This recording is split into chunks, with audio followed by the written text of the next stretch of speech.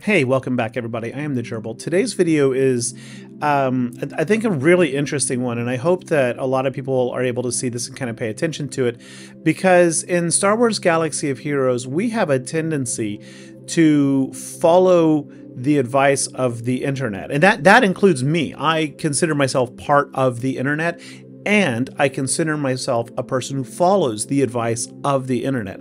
But the internet is not infallible. In fact, the internet makes a lot of mistakes, and it's pretty easy because at some point data starts accumulating somewhere, whether it's an official site like SWGOH or Reddit or something. Somebody posts a question that says, hey, how do you do X? And people start to answer, oh, I do this, I do this, I do this. And then other people read that, and whether or not the advice they were given was accurate or the best, they do it because they feel the comfort and the confidence in knowing that other people have done it the same way. And this is what this video is sort of about. I'm going to try to correct the internet's modding advice, if I can say it that way, for L3. See, L3 is a critical component of the second most holding 5v5 GAC defensive team. Like Kyber 1 players, they all use this team. And so that's something that people below the Kyber are going to try to emulate. But if you jump over to SWGOH, I'm about to show it, the modding advice for L3 is all wrong. So just for the lulz, have you ever heard of Bodie McBoatface? This is not a joke. I think it was 2009. The British government did a survey on the internet asking citizens and people to vote for the name of this next Navy ship that they were going to introduce. And the #1 result was the Bodie McBoatface. No, they did not go that way, but that just kind of speaks towards how the internet can lead people astray. A good runner-up to me is M&M's chili flavored. That did not last very long, and the internet suggested it. So let's get onto this, shall we? According to, again, SWGOH, the top 2 defensive squads pre-GLA was Jabba the Hutt with Embo and Omicron, and then second was Rey with Sortie, Barris, Ben Solo, and then L3. Now, I just took my L3 to Relic 1 today, and because I just got my Rey, because I bought the Lightspeed bundle for $10. So I imagine a lot of people are probably in the same situation right now, trying to figure out how to mod these characters and whether or not they want to invest in a Barris and an L3. And I've decided I'm all in on this squad, and if I don't like it, then I've got a really, really fun video coming later for a droid team that I don't think I've seen anybody use. That's another issue though. So for right now, without GLA, who I think is going to rise to the top of this, so I think it's going to be Leia, Jabba, Rey, again with Sortie, Barris, Ben, and then L3. So what does the internet say? What does the internet say? It says that for L3, you want protection, holo receiver or array, protection, that's the cross. Protection cross, protection circle, protection triangle. And a lot of folks are putting a protection mod primary stat on the arrow. Those are all wrong. That is just absolutely wrong. And this does come from the top 100 guilds. So you're probably going, hey, Gerbil, there's no way you're right and the internet's wrong. Actually, no, that happens quite often, not just for, not me necessarily, but all the time the internet gets things wrong. And that's what I was saying at the beginning. It's kind of a fallacy to just always follow the internet. We need to step back sometimes and evaluate, right? Fact check. So like if you look at L3's stat progression from Gear 12 into Gear 13, Relic 5 in the middle, and then Relic 9 at the end, the difference between her unmodded health pool and protection is not that big. There's only a difference of about 6,000 value. 75,000 health, 81,000 protection. Which right there means, like, if you're going to put a 16% health mod on of a lower number, you're going to get a lot less return on an investment than if you put a plus 24% primary protection mod. So you're like, again, why protection? Well, if we poll the team, everybody's like health, except for Ben. He's all like, I don't care. And here's how. we've got to start reading our kits a little better. This is myself included, which is why I'm actually making this video. There's no better way. Every teacher will tell you, the one who learns the most is the one doing the teaching.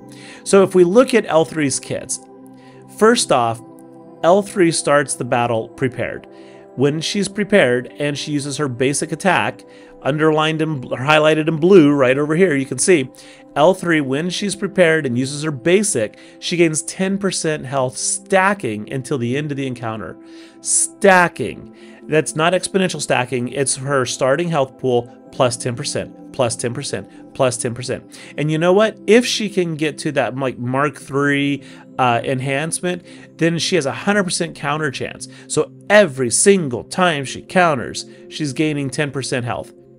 That means the more health you have, the more health maximum she's able to achieve.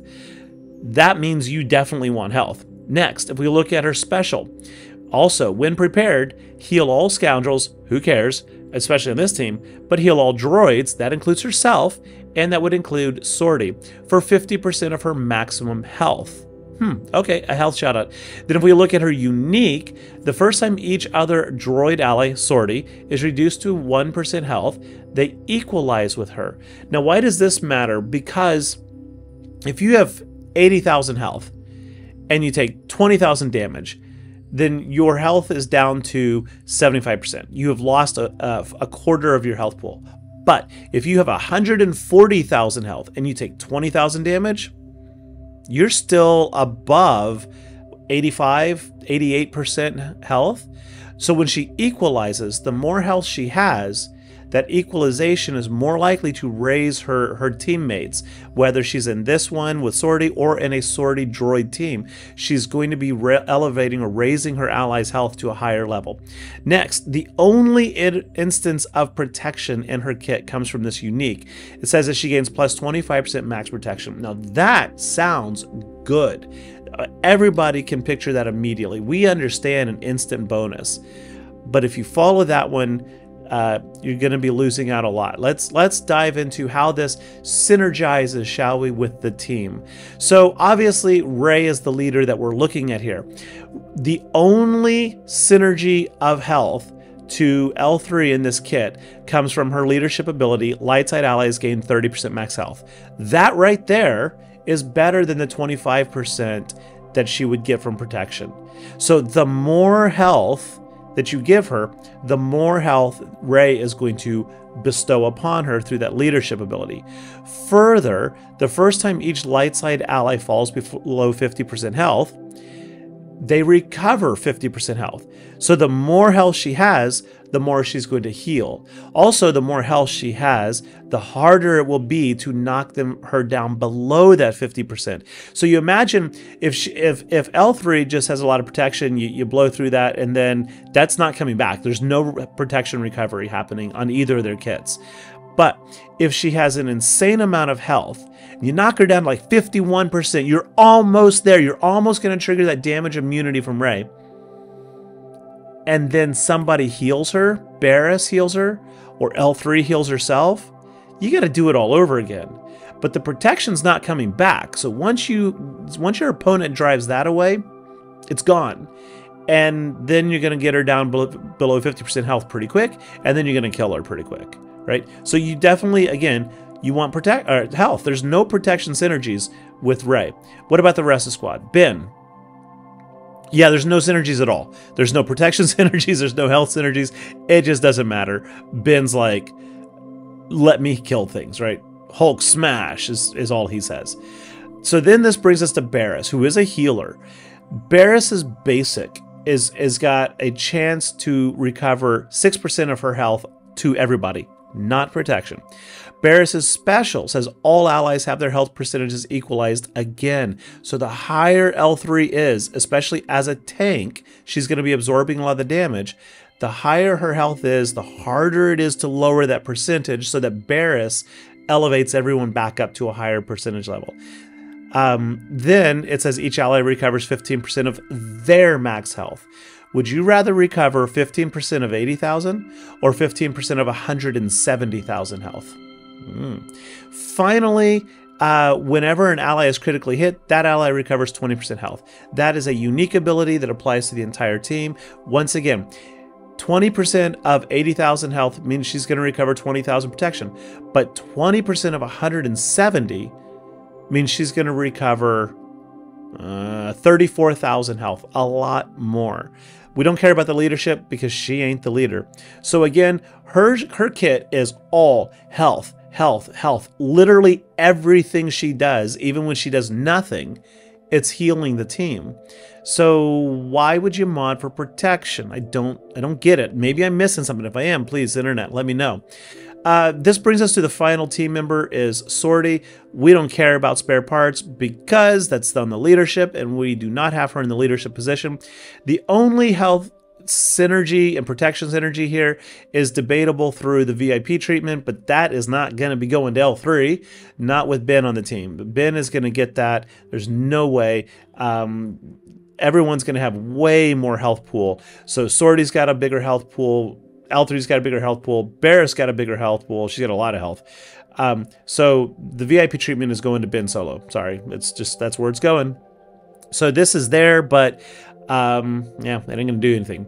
So finally, what if you do run L3 though under a droid team? Well, then that spare parts comes into play, and it says that spare parts is going to revive the droid at 100% health, not protection, 0, and they're going to gain protection up. And you're like, aha, gerbil, protection. No, no, no, no, no, no, no, my friends. No, my friends. Protection is based on your health. Protection up is based on health. So the more health you have, the more protection up you have. So again, protection. I'm not even going to talk about conquest. So let's do the math. All right, so here's the math, okay? If L3 has a Relic 9, I know everyone's not going there, but we're just looking at the potential. 75,000 base health. You throw in 3 mod sets, that's 30% bonus health, takes you up to 97,800.